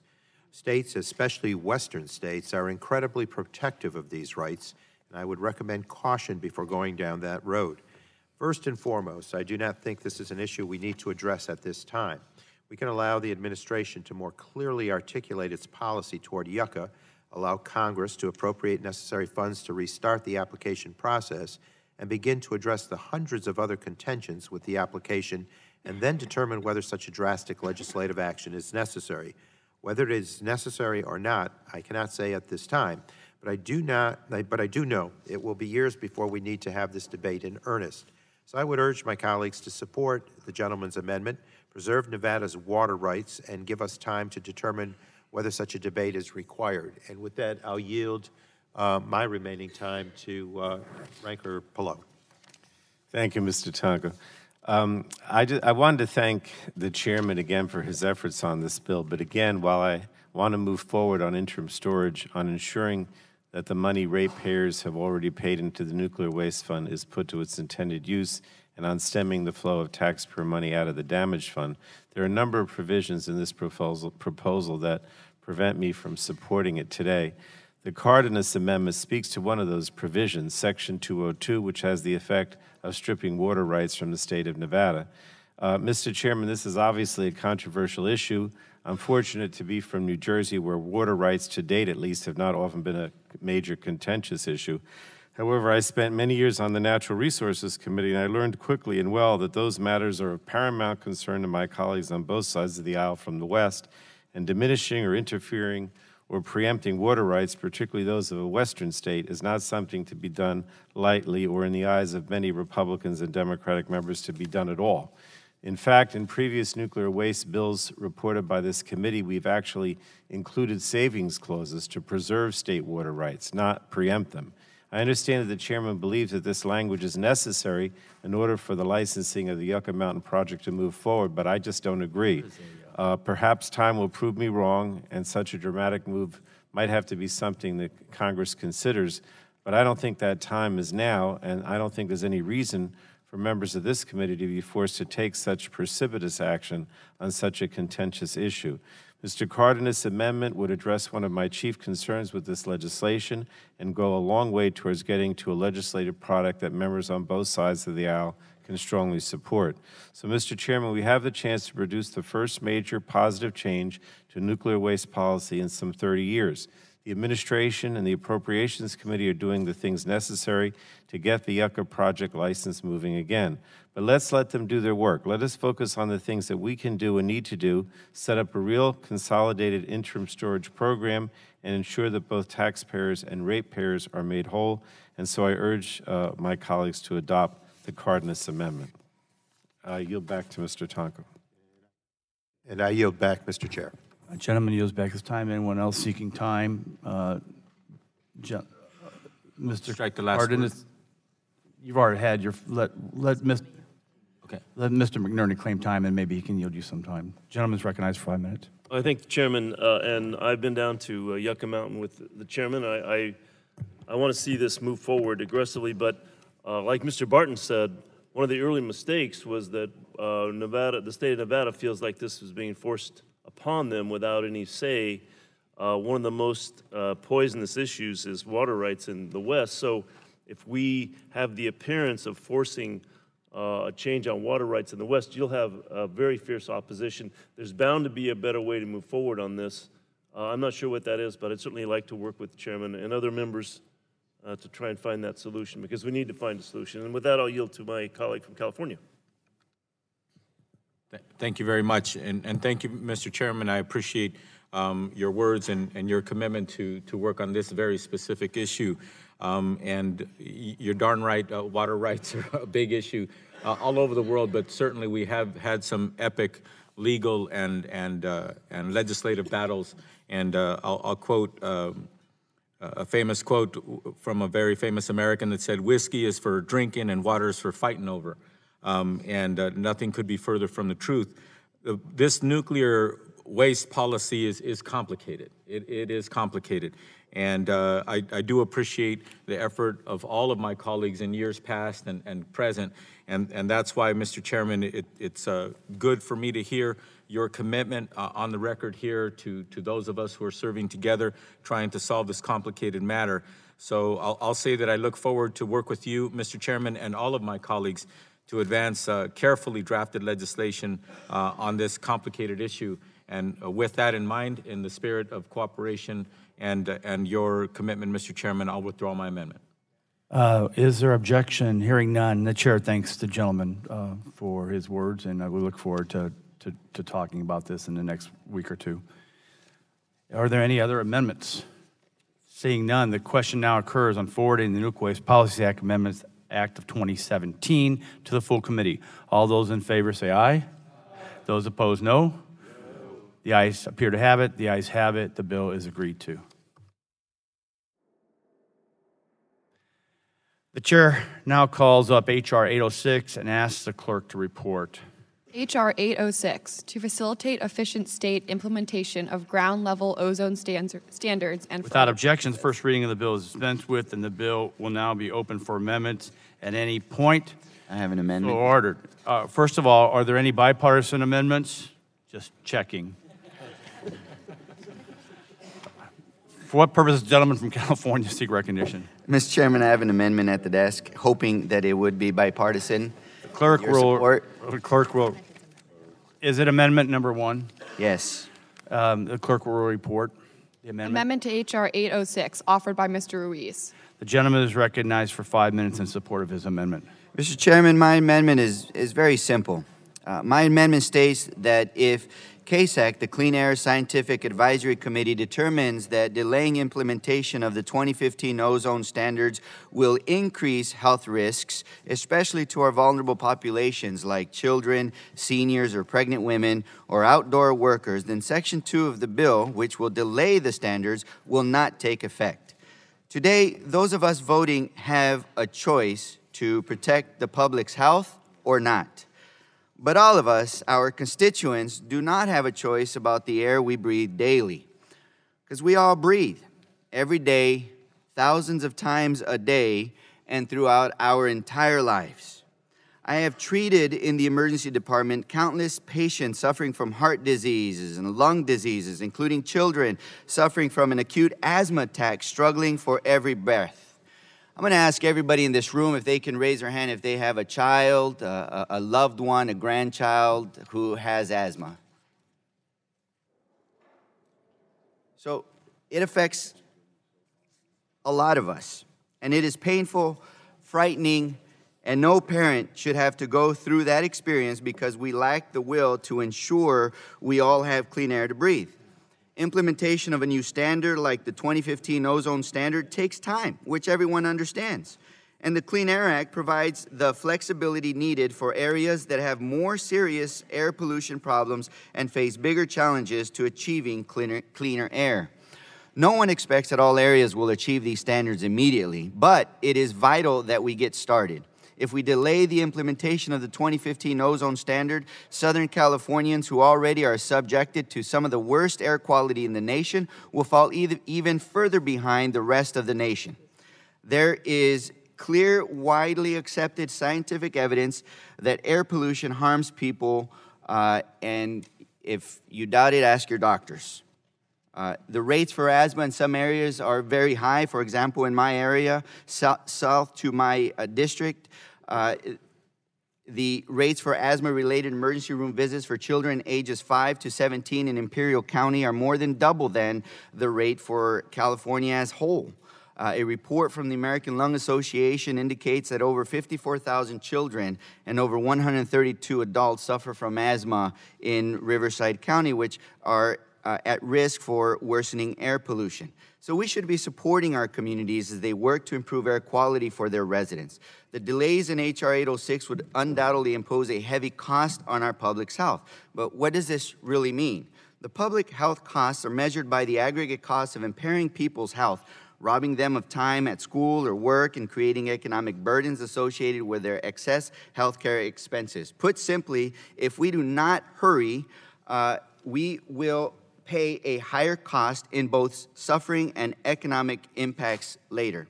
Through cleaner, faster air protections, we can actually mitigate and in some cases completely avoid this pain and suffering, not to mention the costs. We should not slow our momentum. We heard from Dr. Boucher during our April hearing about the array of pulmonary and cardiovascular diseases associated with breathing polluted air with high levels of ozone. Ozone is highly reactive in the respiratory tract, interacting with proteins in the lung lining fluid, causing inflammation. Long-term exposure to ozone is linked to permanent cell damage and stunted lung development. Those of us who took anatomy class in medical school had dissected cadavers, and we've seen lungs that are black. And those lungs usually are compared with those that are from rural areas because the black lungs are from high air-polluted urban areas. Furthermore, studies have directly linked exposure to higher levels of ozone with toxicological effects on the nervous system and brain. Prenatal exposure to polluted air that continues through infancy and into adolescence impairs lung development and can impact the health of children as adults. The good news, however, is that it can be reversible at times if we clean our air. A study in the American Journal of Respiratory and Critical Care Medicine found that children who moved to areas with lower concentrations of particulate matter 10 experienced increased lung growth and lung function. So the data is clear. Before we delay the implementation of updating ozone standards that aim to protect the public's health, we should understand the full range of consequences behind that decision. That is responsible policymaking and what the American people expect. So we must continue to put the American public's health first, and we can start by ensuring the air everyone breathes is conducive to a long and healthy life. So Congress established KSAC to provide expert guidance. Let's follow the expert advice. My amendment calls on us to do just that, and I hope my colleagues will support protecting the public's health and support my simple, common sense, straightforward amendment. Thank you, Mr. Chairman, and I yield back the balance of my time. Gentleman yields back his time. Chair looks to, for a purpose, gentleman from Texas rise. Strike last word. Gentleman is recognized for 5 minutes. I thank the chair. And to open, I want to say that yesterday hit home. It hit hard. 4 weeks ago, I had dinner with Whip Scalise and Agents Grider and Bailey in Sugarland, Texas, at the Perry Steakhouse. We can't do much now for them except for pray. So I ask everyone to pray for the 2 civilians wounded, the heroic officers, Steve, his wife Jennifer, his daughter Madison, and his son Harrison. Today we're marking up my bill, H.R. 806, the Ozone Standards Implementation Act, a nearly identical bill passed the House in the 113th and 114th Congresses. It should pass this current 115th Congress starting today. I'd like to thank my bipartisan colleagues, Congressman Flores, Latta, and Whip Scalise, who's here in prayer, as original co-sponsors of this bill, as well as continued support from Leader McCarthy and Democrats, Sanford Bishop of Georgia and Henry Cuellar from Texas. This bill creates a path to move forward on air quality. It fixes the mess of the last 8 years by giving long overdue reforms to the process by which EPA sets new ozone standards. As we've seen since 2008, EPA has a terrible track record. Late guidance and sloppy tools that give local officials roadblock after roadblock after roadblock. And now we're close to the point where lower standards are out of our control. Naturally occurring ozone comes from trees and livestock, ozone from Asia, annual crop burnings in Mexico, exceptional events like forest fires hinder compliance. You can't control what you can't control. My ozone bill would allow states to fully implement the 2008 standards before imposing requirements from the most recent late 2015 lower standard. Ozone has declined by about a third since 1980, and the 2008 standards and other regulations already in place will ensure continued improvements for the next 8 years until the new standard is implemented. This amendment will allow the Clean Air Scientific Advisory Panel to nullify one of the central provisions of this bill. CASAC is the last agency we want to empower. The fact is, they have been idle for over a decade. Section 109D2C4 of the Clean Air Act expressly requires the Clean Air Advisory Council, CASAC, to, quote, advise the administrator of any adverse political, public health, welfare, social, economic, or energy effects which may result from various strategies for attainment and maintenance of such national ambient air quality standards, end quote. Despite this provision, EPA has never requested such advice from CASAC. I say again, EPA has never requested such advice from CASAC. Ozone air quality will continue to improve under H.R. 806. EPA, and I quote, projects the vast majority of U.S. counties that meet the 2015 standards by 2025 just within the rules and programs now in place or underway. No change necessary. The bill does not limit states from imposing more stringent emission requirements. If a state finds such conditions as this, go. Section 2 allows that. Nowhere does this bill authorize states to increase their emissions. Nowhere does this bill allow states to increase their emissions. This is about improving air quality in a manner that doesn't require states to duplicate paperwork requirements. Put quite simply, my bill allows counties in moderate attainment areas under the 2008 ozone standards like Harris County, Texas, or Cook County, Illinois, or Middlesex County, New Jersey, and counties in severe non-attainment areas like Riverside County, California, to keep making progress by spending their dollars on lowering their ozone instead of sending millions of dollars in fines to Washington, D.C. Let's make the Clean Air Act work again. Vote against this amendment and for final passage of H.R. 806. I yield back. Gentleman yields back his time. Anyone seeking time, and Chair recognizes the ranking member of Subcommittee, Mr. Tonko. He's striking the last word for 5 minutes. Mr. Chair, I move to strike the last word. Gentleman's recognized, 5 minutes. Thank you. Dr. Ruiz's amendment would strike the delay of the 2015 ozone national ambient air quality standard if EPA's Clean Air Scientific Advisory Committee finds that it would impact the public health of vulnerable populations.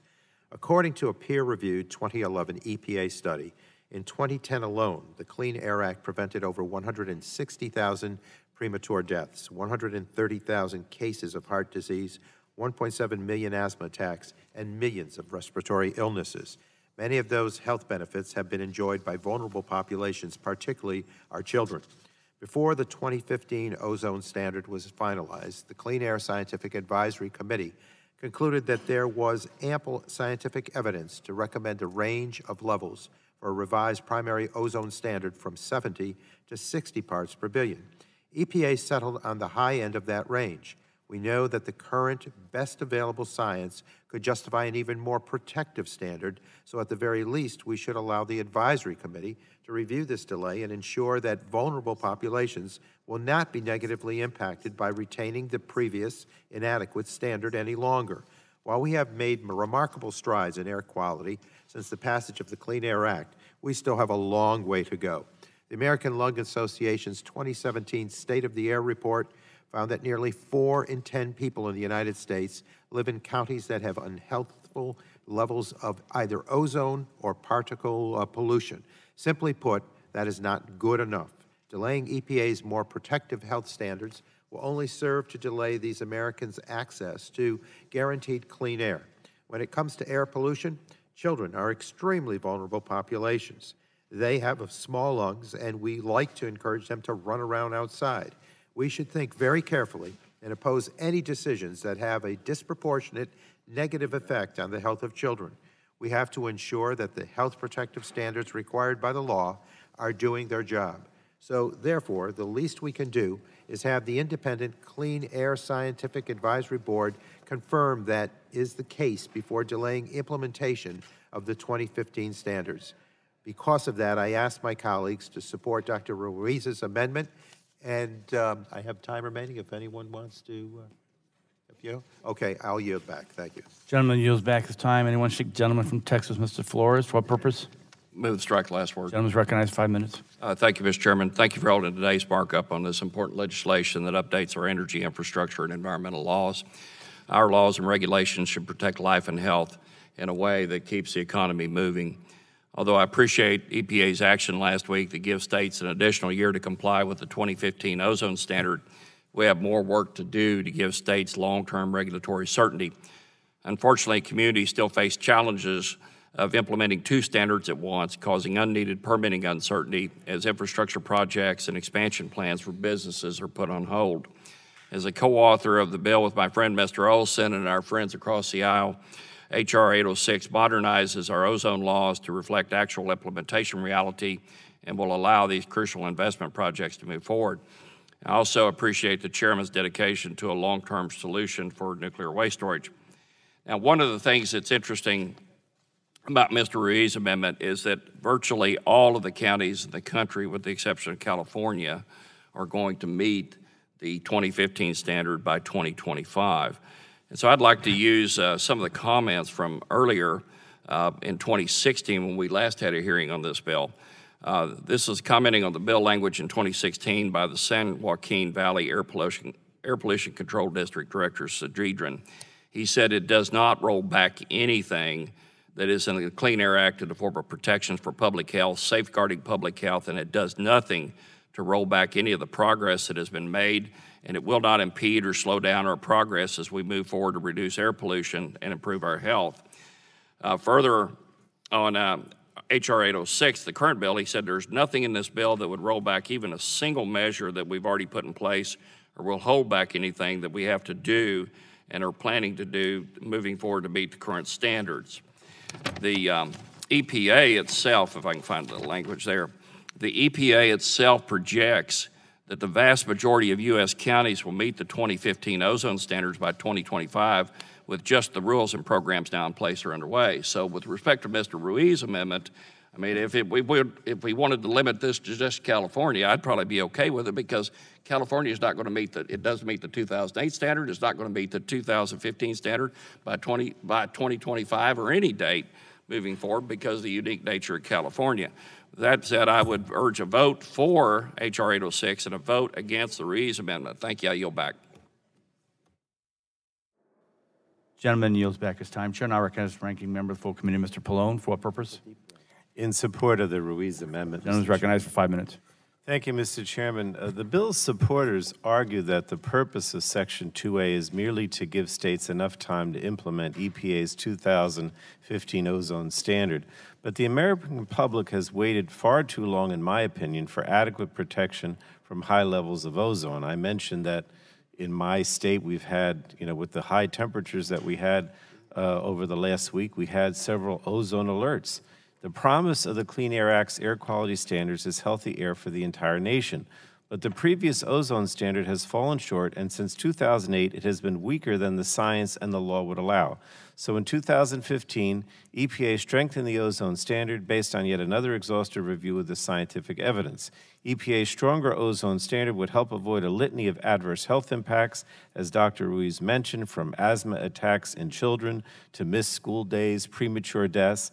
And EPA estimates that the benefits associated with the new ozone standards range from $2.9 to $5.9 billion annually, outweighing the cost by approximately $1.4 billion. But this bill would essentially say that the negative consequences of ozone pollution and the benefits of cleaner air don't matter. Section 2A of the bill would block implementation of the updated ozone standards, jeopardizing the health and safety of all Americans. Again, I don't understand it. Where the Republicans are coming from. Everyone is impacted. As I mentioned, we have smog alerts in New Jersey. The president is going to be in New Jersey this weekend on the golf course. He's going to be breathing the same air as everybody else. I don't understand why he and the Republican leaders don't understand that this is something that must be done for all Americans. That we need these stronger standards, regardless of where you live or where you operate. You can't deny the science. I mean, the science is clear, and it bothers me that we continue to get these efforts to say that we can delay this, it doesn't matter. Mr. Olson mentioned one of my counties, Middlesex County, New Jersey. I assure you, Mr. Olson, that Middlesex County would not support this bill. I'm sure that if I even mention it to them, they'd pass an ordinance or a resolution tomorrow saying that they don't support the bill and they want the standards to go into place because of the impact on the public, whether it's asthma or the other concerns that we have. Now, the proponents of this bill have repeatedly stated that it's not intended to roll back any of the existing health protections afforded in the Clean Air Act. But I think that is simply not true. The bill radically changes numerous provisions of the law that ensures that we all breathe safe air. But if Republicans want to claim that this bill is not intended to weaken the Clean Air Act and endanger public health, there's no reason why they should object to Mr. Ruiz's amendment. His amendment simply states that implementation of EPA's 2015 ozone standard would not be delayed if the Clean Air Scientific Advisory Committee finds that doing so causes serious harm to human health, including asthma attacks and other respiratory diseases, heart attacks, strokes, birth defects, or premature death. Mr. Ruiz is basically saying, leave it to the scientists to tell us. No, don't leave it to the lay people or to us, leave it to the scientists. Swift implementation of the new ozone standards has meaningful real-world benefits. These public health benefits and air quality protections are especially important for the most vulnerable, babies, kids, seniors, and they all would be needlessly blocked by this bill. I think Americans rely on the EPA to hold polluters responsible for cleaning up their pollution. It's just common sense. If you stop the EPA from doing its job, public health will suffer. If you don't want to block efforts to clean up air pollution that's contributing to asthma and all these other things, then support this amendment. Adoption of Mr. Ruiz's amendment will make it perfectly clear that EPA can continue to clean up air pollution that causes serious health effects, and so I urge my colleagues to support this amendment. It's just common sense, in my opinion. I yield back. Gentleman yields back his time. Anyone seeking time to speak on the amendment? If there's no further discussion, the vote occurs on the amendment. All those in favor so signify by saying aye. Aye. All opposed, no. No. The noes have it, and pending a chair. Mr. Chairman, I'd like a recorded vote. Gentleman requests a recorded vote. The clerk will call the vote slowly. Yeah. Mr. McKinley.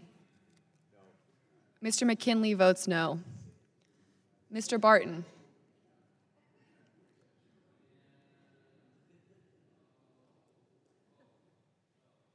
Mr. Barton votes no. Mr. Murphy. Mr. Murphy votes no. Ms. Blackburn. Mr. Harper. Mr. Olson. Mr. Olson votes no. Mr. Johnson. No. Mr. Johnson votes no. Mr. Flores. No. Mr. Flores votes no. Mr. Hudson. Mr. Kramer. Mr. Kramer votes no. Mr. Wahlberg. Mr. Carter. Mr. Carter votes no. Mr. Walden. Mr. Tonko. For the people, aye. Mr. Tonko votes aye. You could say a little bit more. Mr. Ruiz.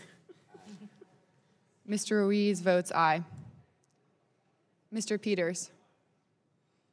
Mr. Peters votes aye. Mr. Green. Mr. Green votes aye. Ms. Teget. Ms. Teget votes aye. Mr. McNerney. Mr. McNerney votes aye. Mr. Cardenas. Mr. Cardenas votes aye. Ms. Dingle. Ms. Matsui. Ms. Matsui votes aye. Mr. Pallone. Aye. Mr. Pallone votes aye. Do I still vote yet? Chairman Shimkus.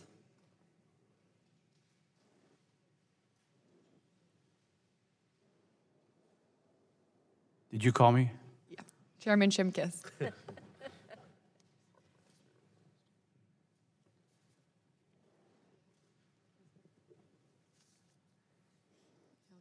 Chairman Shimkus votes no. Chairman Shimkus votes no. For what purpose, gentleman from Mississippi rise? Mr. Harper votes no. Is there anyone else wishing to record their vote? Chairman Walden. Chairman Walden votes no. Mr. Wahlberg. Mr. Wahlberg votes no. The clerk will report the tally. Mr. Chairman, on that vote, there were 9 ayes and 12 noes. 9 ayes and 12 noes. Amendment is not agreed to. Does anyone else have an amendment to offer? Gentleman from California, for what purpose do you rise? Mr. Chairman, I have an amendment at the desk. Clerk will report the amendment. Which number? Does anybody know which? E06. Amendment to H.R. 806, offered by Mr. McNerney. Gentleman is recognized for 5 minutes in support of his amendment. Thank the chair. My amendment strikes Section 5 of this bill, which states that the bill, Section 5, states that no additional funds may be used to carry out this legislation.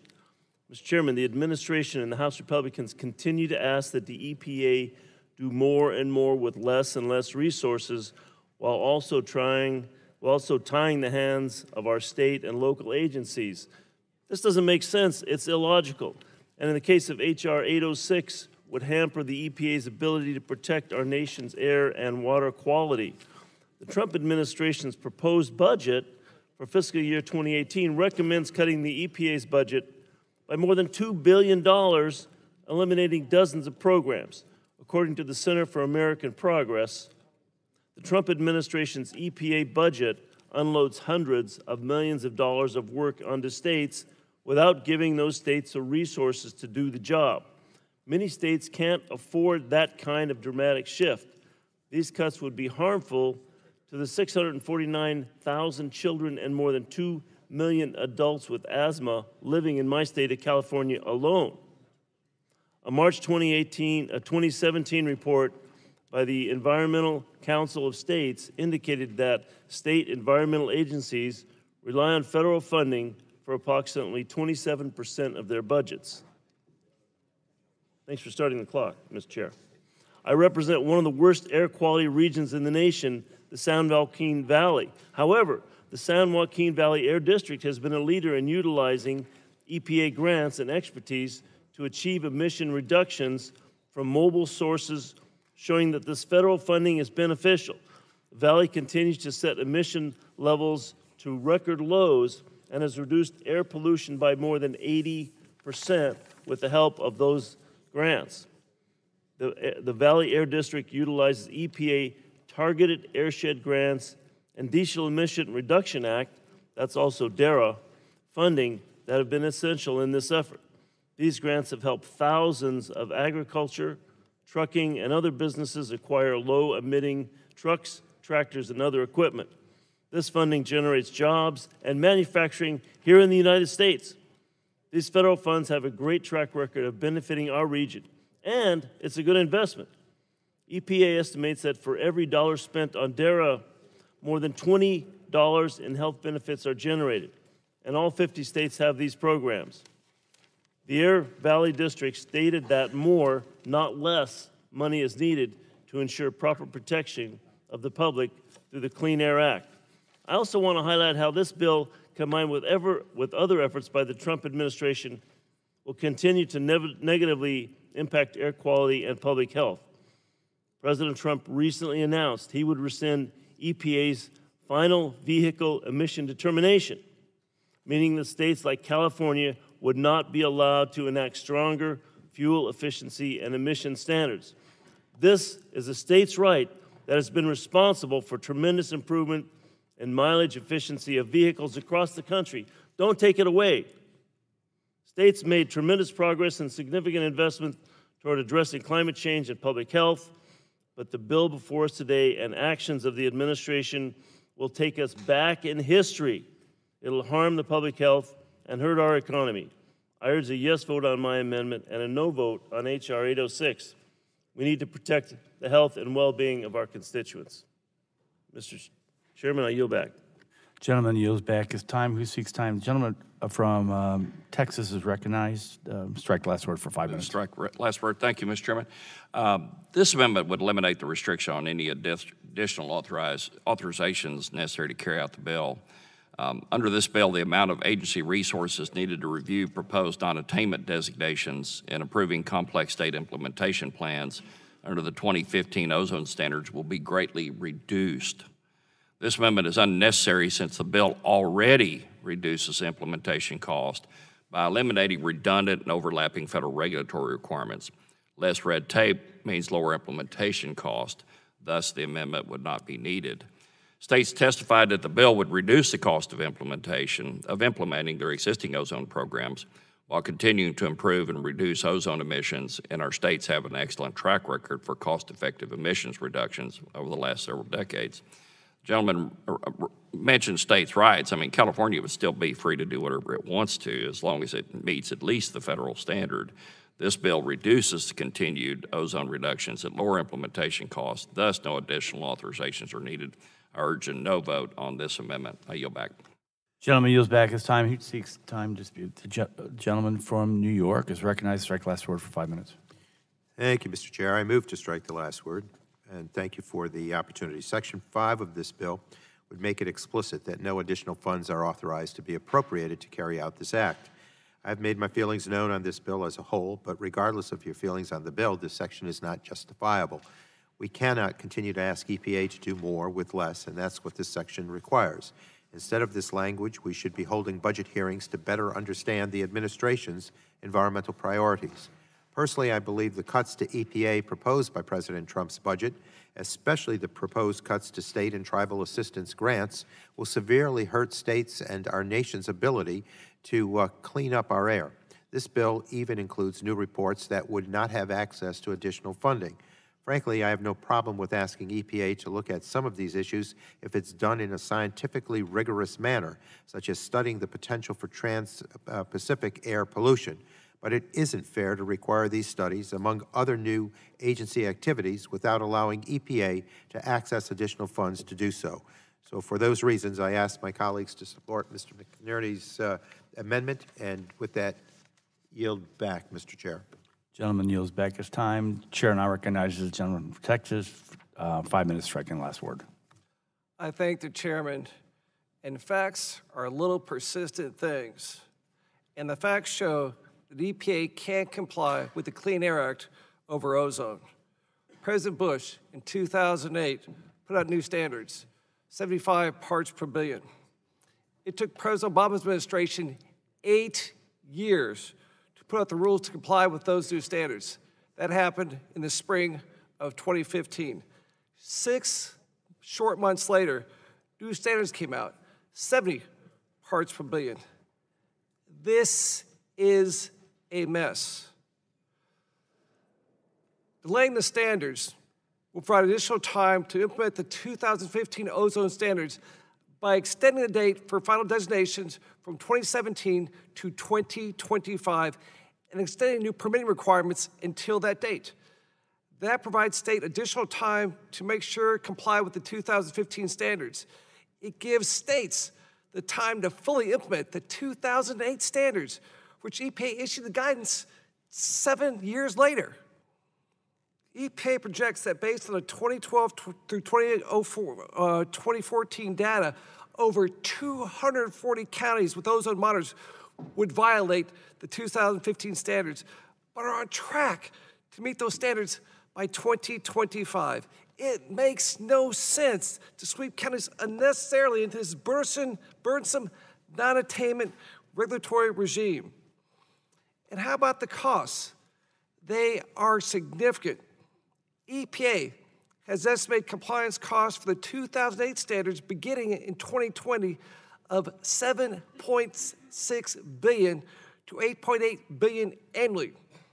EPA estimates compliance costs for the 2015 standards beginning in 2025 of $2 billion annually, including $1.4 billion outside of California and $80 million in California. The Baton Rouge Area Chamber of Commerce recently testified, and I quote, to clarify the economic impact quantitatively, the unimplemented standards have cost the region at least 35,070 jobs and caused more than $33.9 billion in capital investment to be completed in other regions. States and counties were put on hold until a more favorable regulatory climate is established. The current ozone regime is broken, and H.R. 806 fixed that by giving the EPA the time they have proven they need to comply with the law. I yield back. Gentleman yields back his time. Chair recognizes the gentleman from New Jersey, striking last word for 5 minutes. Thank you, Mr. Chairman. I want to indicate my support of the McNerney amendment. When we considered this bill last Congress, the Congressional Budget Office identified an additional $2 million that would be needed to conduct the duplicative study required by Section 3J. So that's why Section 5 was added. Although the bill would require additional resources to implement, Section 5 ensures that no new resources would be provided. So again, giving the EPA more to do, but not giving them the funds to do it. We've seen this before. My Republican colleagues have voted time and again to cut the EPA's budget, and now the Trump administration is following suit. They say that the goal is efficiency, that EPA must learn to do more with less, but I believe the real goal is to have EPA just do less. And that just removes the environmental cop from the beat. Polluters benefit, but our constituents do not, and ultimately we all pay the price. Draconian funding cuts just place a greater burden on states, since about 40% of EPA's budget is distributed to the states in grants and other assistance. And this is especially true for air quality programs, because much of the permitting and preparation of implementation plans done under the Clean Air Act is actually done by the states. One of the complaints we've heard is that EPA is not providing sufficient guidance early enough in the NAAQS process to assist states in meeting their obligations under the law, and that states want and need assistance. We heard as much during our legislative hearing. However, blocking additional funds doesn't do anything to address that concern. In fact, the prohibition of funds in Section 5 will only make the situation worse. It would draw funds and staff attention away from other EPA programs that already are strapped for cash. And so I urge my colleagues to support the McNerney Amendment to strike Section 5 of the bill. It's time for Congress to provide adequate resources to enable the federal government to deliver the services that our constituents require. And I yield back. Gentleman yields back his time. Any member seeking time to speak on the amendment? If there is no further discussion, the vote occurs on the amendment. All those in favor shall signify by saying aye. Those opposed, no. The noes have it. The gentleman requests a recorded vote. The clerk will record the roll call. Mr. McKinley. Mr. McKinley votes no. Mr. Barton. Mr. Murphy. Mr. Murphy votes no. Mrs. Blackburn. Mr. Harper. Mr. Harper votes no. Mr. Olson. Mr. Olson votes no. Mr. Johnson. Mr. Johnson votes no. Mr. Flores. Mr. Flores votes no. Mr. Hudson. Mr. Kramer. Mr. Kramer votes no. Mr. Wahlberg. Mr. Carter. Mr. Carter votes no. Mr. Tonko. Aye. Mr. Tonko votes aye. Mr. Ruiz. Mr. Ruiz votes aye.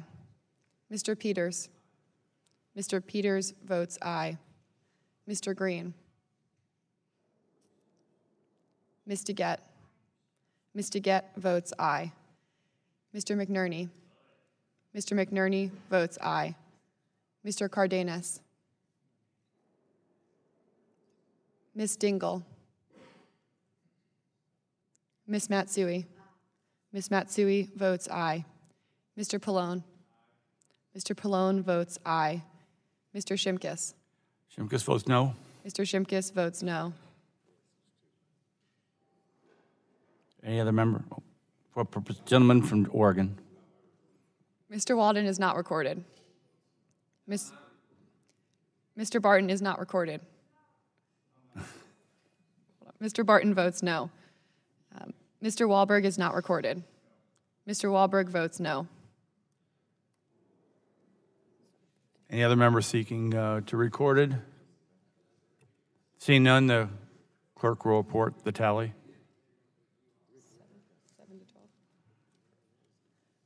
Mr. Chairman, on that vote, there were 7 ayes and 12 noes. 7 ayes and 12 noes. The amendment is not agreed to. Are there further amendments?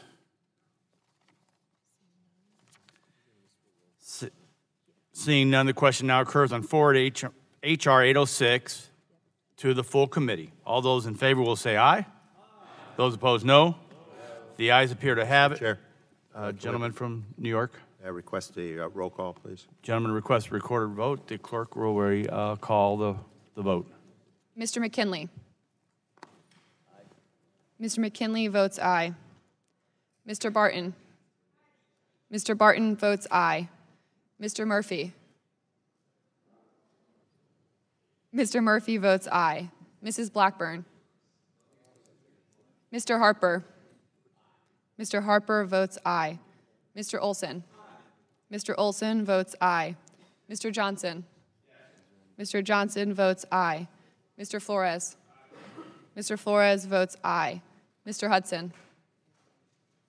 Mr. Kramer. Mr. Kramer votes aye. Mr. Wahlberg. Mr. Wahlberg votes aye. Mr. Carter. Mr. Carter votes aye. Mr. Walden. Mr. Walden votes aye. Mr. Tonko. No. Mr. Tonko votes no. Mr. Ruiz. Mr. Ruiz votes no. Mr. Peters. Mr. Peters votes no. Mr. Green. Ms. DeGette. Ms. DeGette votes no. Mr. McNerney. Mr. McNerney votes no. Mr. Cardenas, Ms. Dingle, Ms. Matsui. Ms. Matsui votes no. Mr. Pallone. Mr. Pallone votes no. Mr. Shimkus. Shimkus votes yes. Mr. Shimkus votes aye. Mr. Green. Mr. Green votes no. Any other member seeking to be recorded? If not, the clerk will report. Mr. Chairman, on that vote, there were 12 ayes and 8 noes. Would you say that again? I was distracted. Mr. Chairman, on that vote, there were 12 ayes and 8 noes. 12 ayes and 8 noes. The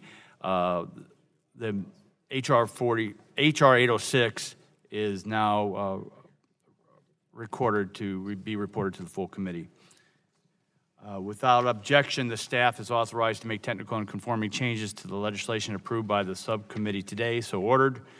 Yeah, I'm glad that Jack found wisdom in coming to the subcommittee to find out how cool it was, so I appreciate that. And I'm going to take a point of personal privilege and identify the young man in the St. Louis Cardinal shirt. That's my son, my youngest son, Daniel, who made it here for the last markup. So with that, without objection, the subcommittee stands adjourned. See ya. Enjoy lunch.